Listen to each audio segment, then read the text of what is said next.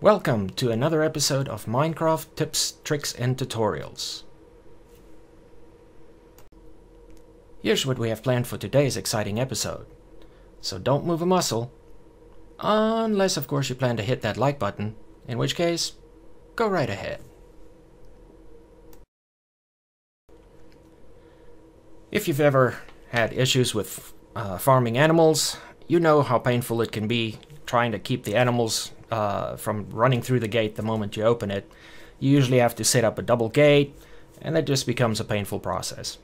So today we're going to take advantage of some unique differences between Nether and Overworld physics, and we're going to construct an awesome fence that allows players through, but not the animals.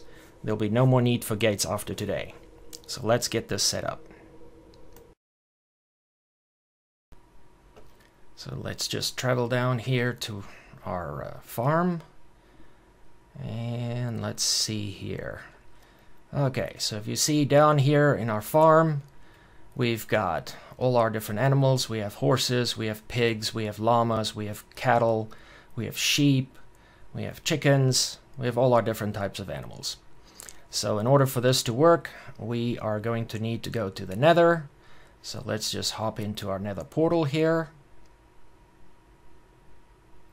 Get our diamond pickaxe. And here we are in the Nether, and what we want to do is just gather some common netherrack, but first we need to make sure that we are in survival mode. Set that up real quick. Alright, let's grab some netherrack.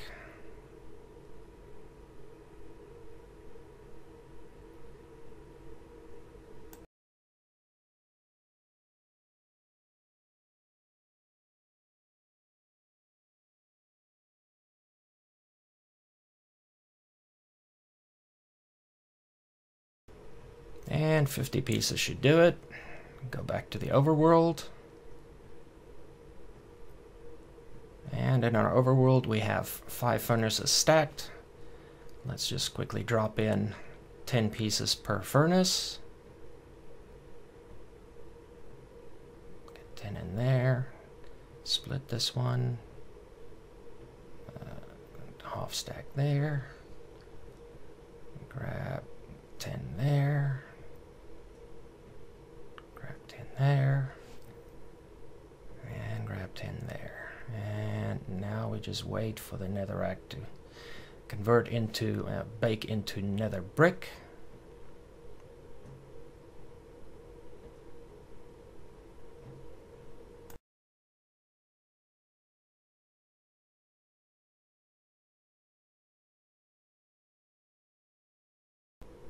Okay, now let's grab our nether brick pieces from the furnaces,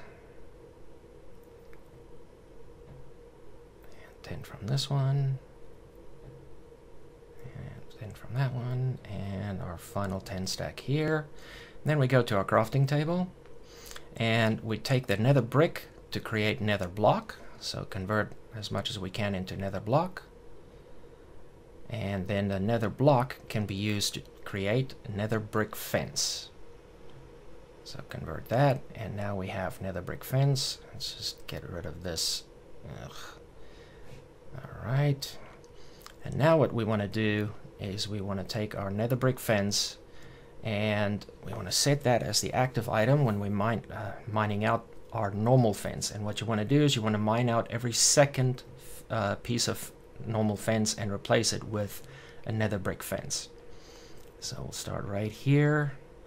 And mine that out, and put another brick fence there, and then this one, and hey, get back in there, another brick fence there, and this one, another brick fence there, and that one, another.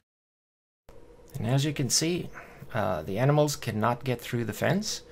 And if we change over to creative real quick and grab some wheat, let's get some wheat so that we can attract the sheep and the cattle.